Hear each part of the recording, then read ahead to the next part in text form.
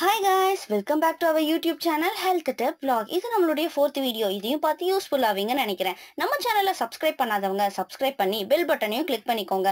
இதுவரை நம்ம சேனல்ல அப்லோட் பண்ண வீடியோவை பார்க்காதவங்க இந்த வீடியோக்கு கீழே உள்ள டிஸ்கிரிப்ஷன் பாக்ஸ்ல இருக்க லிங்க் கிளிக் பண்ணி பார்த்துட்டு வந்துருங்க.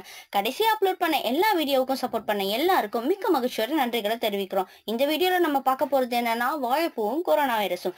எல்லாரும் நம்ம கிட்ட இந்த காய்கறிகளை சாப்பிடு, அந்த பழங்களை எல்லாம் சாப்பிடுன்னு சொன்னா நம்ம கேட்க மாட்டோம். ஆனா அதோட பயன்களை தெரிஞ்சுக்கிட்டா அதை சாப்பிடும் போதெல்லாம் அதன் பயன்களும் ஞாபகம் வரும். அப்போ அதை சாப்பிடுறதுக்கு ஒரு இன்ட்ரெஸ்டும் வந்துடும். இது நம்ம எல்லார்கிட்டயும் இருக்க ஒரு பழக்கம். அப்படி என்ன இன்ட்ரெஸ்டான இன்ஃபர்மேஷன் வீடியோக்குள்ள போய் தெரிஞ்சுக்கலாம். வாங்க வீடியோக்குள்ள போகலாம். ஒரு மரம் வளரணும்னா விதைகள் கொட்டைகள்னு ஏதாவது தேவை. ஆனால் அவையா எதுவுமே இல்லாம கன்றுகள் மூலம் வளர்ந்து அதில் உள்ள எல்லா பாகங்களும் நம்ம தினசரி பயன்பாட்டிற்கு முக்கிய பங்கு வகிக்கிறது. இதை பாரி வள்ளல் மரம்னு சொல்றாங்க. அது என்ன மரம்னு உங்களால கெஸ் பண்ண முடியுதா? அப்படி கெஸ் பண்ணிட்டா இப்பவே கமெண்ட் பாக்ஸ்ல உங்க கமெண்ட்டை டிராப் பண்ணுங்க கைஸ். கரெக்டா பண்ணிருந்தீங்கன்னா ரியலி நீங்க ஜீனியஸ் தான். கடவுளின் அற்புத படைப்புகளில் வித்தியாசமான ஒரு மரம் தான் வாழை மரம். அதுலயும் இந்த வாழை மரத்துல இருக்கிற வாழைப்பூவில் அதிக நன்மைகள் இருக்கு. இந்த வாழைப்பூவோட scientific name Musa, botanical name Musa பாரடிசிகா. இது மியூகேசி குடும்பத்தை சார்ந்தது. இந்த வாழை மரம் முதலில் சவுத் ஈஸ்ட் ஏசியாவில் பயிரிடப்பட்டது. அதுவும் மியான்மர் என்கிற பர்மாவில் தான். இந்தோனேஷியாவில் தான் இந்த வாழைப்பூவை சமைத்து பரிமாறும் பழக்கத்தையும், மலேசியாவில் தான் இந்த வாழைப்பூவை சமைத்து சாப்பிடும் பழக்கத்தையும் உடையவர்களாய் இருந்தார்கள். இந்த வாழைப்பூவை இங்கிலீஷ்ல பிளான்டைன் ஃபிளவர்னும், பனானா ஃபிளவர், பனானா பிளாசம்னும், மலையாளத்துல வாழை கூம்புன்னும், பெங்காலில மோச்சானும், ஹிந்தியில கேலா ஃபூல்னும், தெலுங்குல ஆரட்டிப்பூன்னு அழைக்கிறார்கள். இந்த வாழைப்பூவின் இதழ்கள் கருஞ்சிவப்பு கலந்த ஊதா நிறமும் பூக்கள் மஞ்சள் நிறத்தையும் கொண்டது.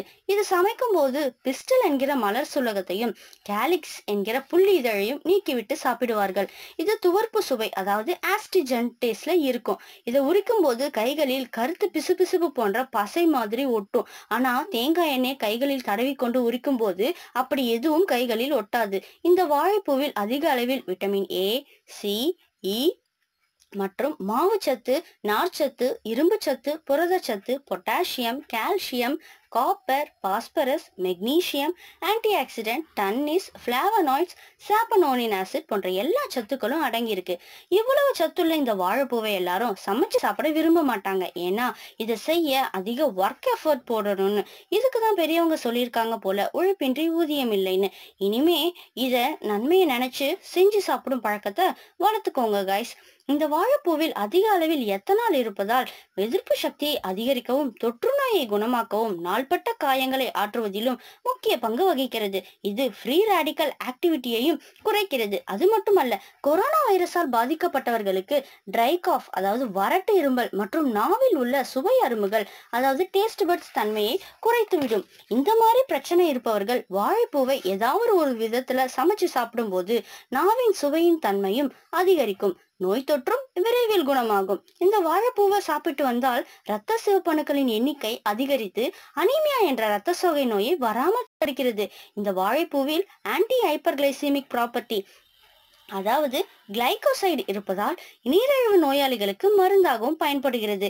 இந்த வாழைப்பூவில் ஆன்டி இன்ஃப்ளமேட்டரி ப்ராப்பர்ட்டி, அதாவது ஸ்டீராய்டு இருப்பதால் மாதவிடாய் சுழற்சியின் போது ஏற்படும் வயிற்று வலியை குறைக்கவும், கர்ப்பப்பையை வலுவாக்கவும், ஆரோக்கியமாகவும் வைத்துக் கொள்ளவும் உதவுகிறது.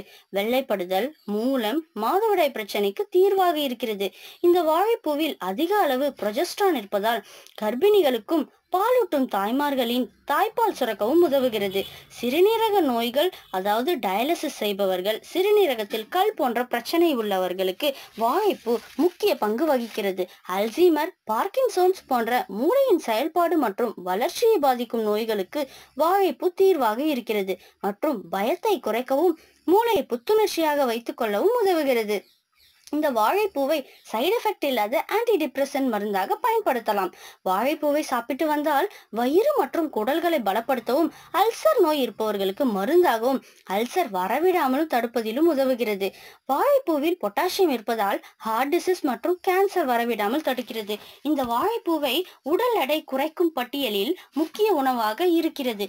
ஏனென்றால் இது கொலஸ்ட்ரால் குறைக்கும் தன்மையை கொண்டது.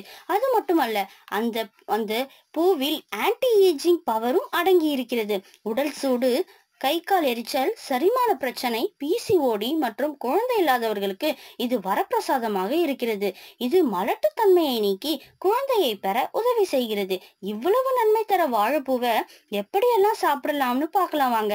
இட்லி தோசைக்கு வாழைப்பூ துவையலாகவும், சப்பாத்தி பூரி இடியாப்பம் உப்புமாவுக்கு வாழைப்பூ குருமாவாகவும், இடைவெளிக்கு வாழைப்பூ சூப், வாழைப்பூ சாலட், வாழைப்பூ ஜூஸ், மதிய உணவில் வாழைப்பூ சாம்பார், வாழைப்பூ கூட்டு, வாழைப்பூ ரசம், வாழைப்பூ உசிலி, வாழைப்பூ பிரியாணி, வாழைப்பூ ஃப்ரைட் ரைஸ், வாழைப்பூ கறி குழம்புன்னு மாலையில் ஸ்நாக்ஸாக வாழைப்பூ நூடுல்ஸ், வாழைப்பூ சில்லி, வாழைப்பூ பக்கோடா, வாழைப்பூ பஜ்ஜி, வாழைப்பூ கோலா உருண்டை, வாழைப்பூ வடை, வாழைப்பூ கட்லெட், இரவு உணவில் வாழைப்பூ தோசையாகவும் செய்து சாப்பிடலாம். 100 கிராம் வாழைப்பூவில் 51 கிலோ கலோரிகள் உள்ளது. இவ்வளவு நேரம் நம்ம வாழைப்பூவை பற்றி தான் பார்த்தோம். ஆனால் அதில் உள்ள பெட்டல்ஸ், அதாவது மடல்களை நம்ம சாப்பிடாம மாடுகளுக்கும் ஆடுகளுக்கும் கொடுக்கிறோம்.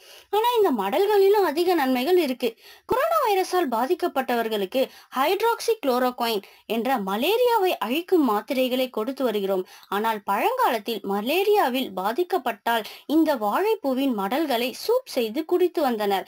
இந்த மடல்கள் மலேரியா பாரசைட்டை அழிக்கும் தன்மை கொண்டது. அது மட்டுமல்ல, நீங்கள் வாழைப்பூவில் செய்த அனைத்து டிஷ்களையும் நார்மல் பிளேட்ல வச்சு சாப்பிடாம வாழைப்பூ மடல்கள்ல வைத்து சாப்பிடும் பழக்கத்தை வளர்த்து கொள்ளுங்க.